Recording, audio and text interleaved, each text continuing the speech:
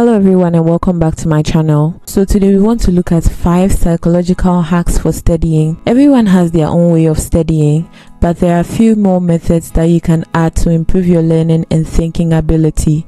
We have come up with a list of study hacks for you. These strategies are not only tried and tested, but also backed by research and science. The first hack we want to look at is chunking. So professionals in the psychological field are aware of this idea. Chunking refers to cutting down or dividing tasks into smaller chunks that are manageable. In studies, the theory states that it's easier for people to remember information when it's divided into smaller chunks, as opposed to trying to cram all the ideas of a particular topic all at once. Students who are used to cramming take in a lot of information, and hence their brains are unable to process all the information, and therefore they tend to forget a lot of what they have studied. Chunking is one way of tackling loss of knowledge by cramming.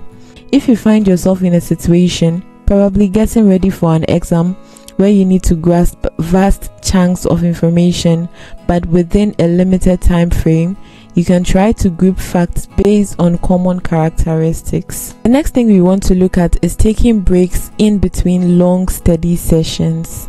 There is nothing wrong with occasionally studying for long sessions. You may at times be required to commit to them. However, be sure to give yourself short breaks as you study. Studies have proven that when we try to focus on a single task for a long time, the mind tends to wander. This is the same situation as when you hear the same sound over and over again, and you become so used to it that you hear it as a background sound in the mind. The same applies when you are trying to focus on a specific task. Taking short breaks can help you regain your focus and use study time more effectively. The next thing we want to look at is taking notes by hand. In this generation, we might think that handwritten notes are an old school way of studying. Studies have, however, shown that students who write their notes on paper learn and grasp more.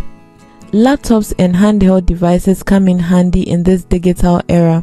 Some may even see them more advantageous, as typing down notes is faster and helps one note every word said by the professor. Moreover, laptops help students engage more in online academic activities and forums, collaborate more on papers and assignments, as well as access more academic material online. If you want to synthesize material, see new connections, draw inferences, apply knowledge in situations, and evaluate evidence, you need to consider writing notes by hand. The next thing is to test yourself.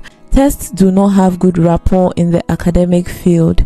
Students hold quizzes in low regard. Professors do not like grading tests, while educational practitioners advise that too many tests may prompt teachers to teach to the test, which takes away creativity from the classroom. The general idea is that reading information over and over gives us a false sense of familiarity with the material being read. Students end up thinking that they know the subject, and yet they haven't tried retrieving it.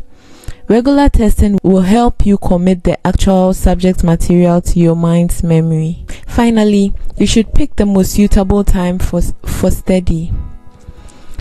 When is the best time to study? This is an age-old question whose debate never gets old.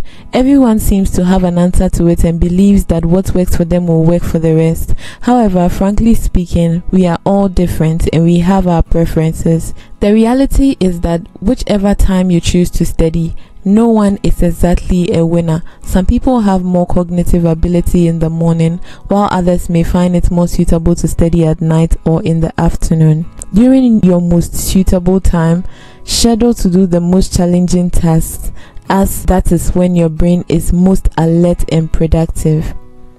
This brings me to the end of the video. If you have enjoyed it and benefited from it, kindly subscribe and see you in the next one.